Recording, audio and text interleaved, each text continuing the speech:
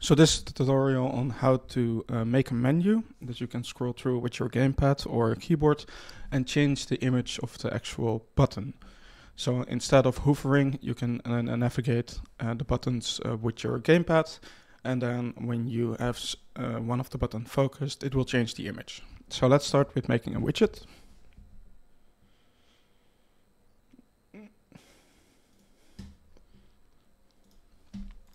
And we double click it. We're just gonna add a canvas.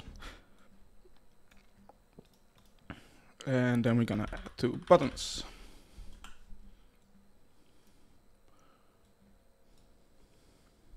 Let's set the anchor to the middle.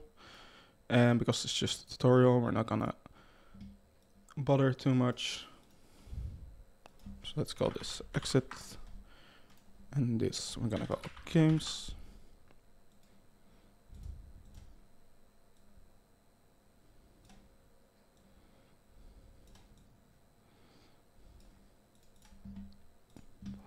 And now for the games one, I made a quick image. Games black. Let's make it a little bit nicer. And when hovered, I want games red. For this one, we want exit black. And for this one, we want exit red. So compile, save.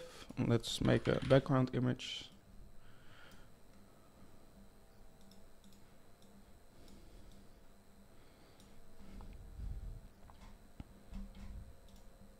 Set the anchor to the middle and make it that it's on the back. So now I've compiled, save. And for this tutorial, just do it in the level blueprint. We do event begin play. I'm gonna create widget. Gonna select widget. New widget blueprint. I'm gonna promote this to a variable menu, and now add the viewport. So now if we run this one, you will see that we have the 2 buttons, and that we can hover over them and that it will change the texture. Now I don't have control with my gamepad yet. So what we need to do is set the focus of the keyboard, because the gamepad is actually using the same focus as the keyboard, to the first button in the menu. So first what we need to do is set input game and UI. We only have 1 player, so we do player controller from ID 0. And then we need to branch out from this, get the game. Let me double check that. We need to check that this is a variable, otherwise we can't access it. Compile, save. We branch out from the widget. We do games, get games. And then we branch out set keyboard focus. And because there's a lot going on, we're gonna do a little delay of 0.1 seconds. And now if we compile and save, you can see that with the keyboard it started the games, and then with the exit. So now if I do it with the gamepad, you can see that it chooses the 2 different menu items. But it doesn't change the texture yet. So we go back to our blueprint, to our widget, go back to our graph.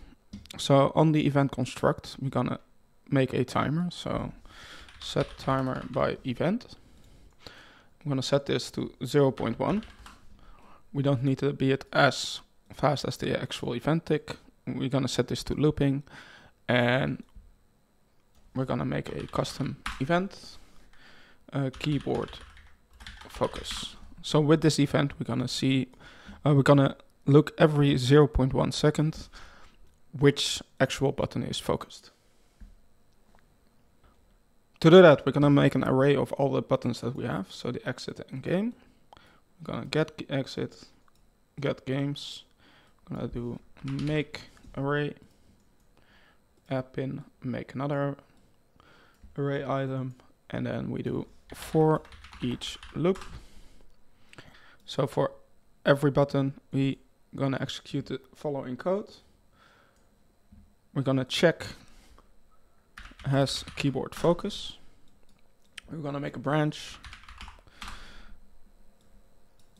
And then if true, we're gonna make a sequence here. And if false, we're gonna also make a sequence.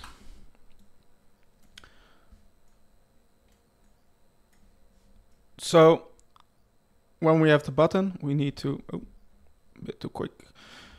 For every button, we need to check if it's the actual array element. So we do equal. We're gonna do for exit, get exit equal this branch. So when it's focused, we're gonna go to this branch. And then when it's exit, we're gonna say true. And then we're gonna do set brush resource to texture. And now we're gonna do that when it's focused. So we do exit red. So now we need to actually say that this texture needs to go on the exit button. So we do style, get style. We're gonna split the structure. And because it's still in the normal, when it has focus, we're gonna change it in the normal one. So brush normal, and let's make a nice comment for this. Change exit button when focused. And now we're gonna repeat that for the games button. So we're just gonna copy, paste, change games button when focused. Gonna change this one to games. Need to drag this to the array element, and we're gonna drag this in the sequence, and this will be games red.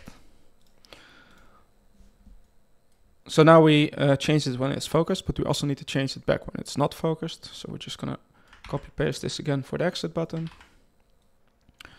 Let's call this not focused, and this one goes in the if the branch is not, then exit equal to array element, and then we do exit black, and we do the same again for the games. Drag this into the array element in the sequence of when we know it's not focused. And then we do games black. Compile, save.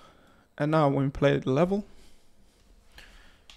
you see that even when with the gamepad or with the keyboard, the image of the button will change. And that's it. That's how you change the image of a button when you focus the actual button with your keyboard or gamepad.